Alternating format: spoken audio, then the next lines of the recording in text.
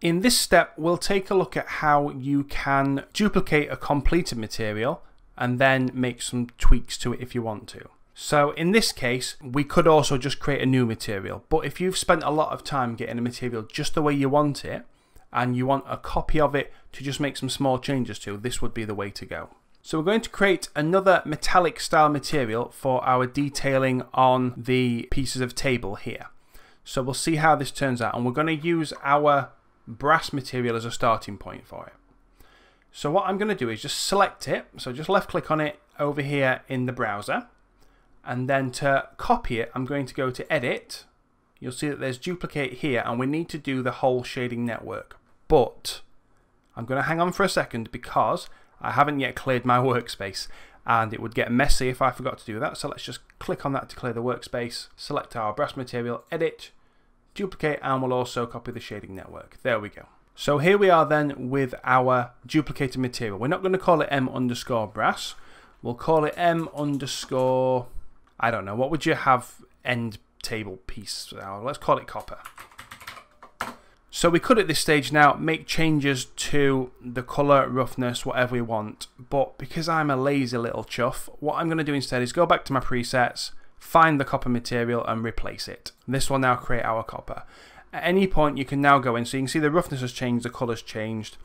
You can change this further should you choose, so you can make the colour darker, lighter, whatever. I'm just going to stick with the defaults for now and add it to my end pieces. So I'll click on one there. I'll swing around over here, shift select the other piece so I can add materials to multiple pieces at once. I'm going to right click and hold on my copper and assign material to selection. And now you can see they've gone black as well because they also now have materials assigned to them. Whilst we're here, we're just going to quickly create some wax materials for the candles as well, before we worry about why we can't see these particularly well. We'll put in a basic light as well, just so that we can see how these should look. So let's clear our workspace. We're going to create a new aiStandardSurface. We'll call it m_wax, and then into our presets, and I think there is a wax in here somewhere. There it is at the bottom, replace.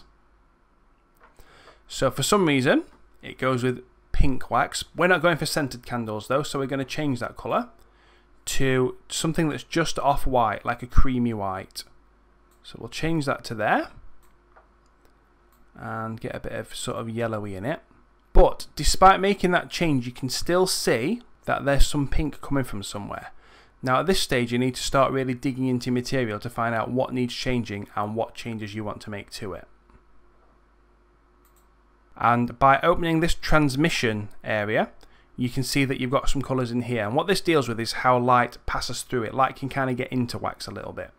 So we're going to make some changes to this as well. And we're just going to choose the same waxy colour. And we'll also do that for the scatter as well. Although I might, yeah, we'll leave that. So we now have this colour here. And I've discovered that I'm not a fan of it. So we might just take it a little bit closer to white on all counts.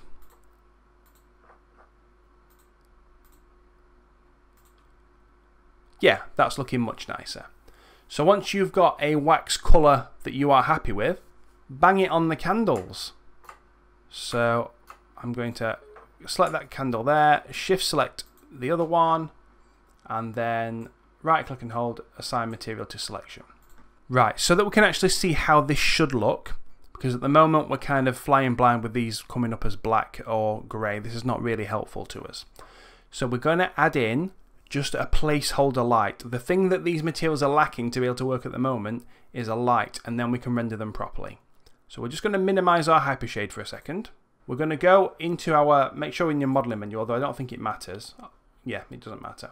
So we'll go into our modeling menu. There's Arnold here because we're dealing with Arnold stuff, Arnold rendering. So we'll open that. There's a light section, and we're just going to throw in a physical sky.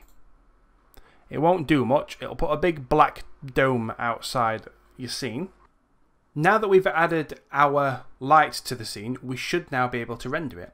The way that I would do this is just by changing our renderer here to Arnold. When you do that, this window here should pop up, and then you can just click on play to start the rendering. At this stage, you'll get an idea of how your materials are starting to come together. So we can see that we've got some metallicness going on here. We've also got metallic happening on our candlestick holders, and the wax material is showing up as well. If for some reason this method of rendering doesn't work for you, this is called Arnold IPR rendering, and we'll get onto what that is a little bit more later. But if that doesn't work for you, just go to Arnold and click on render, and that will open a separate window and you'll get an idea of how it's looking. We will be coming back to rendering later in the tutorial though, so don't worry about it too much for now. What we are going to worry about is creating a glass material, which we'll do in the next step. So let's go and do that. Game Dev Academy is graciously supported by these absolute legends. If you'd like to offer your support, then check out our Patreon page using the link in the description below.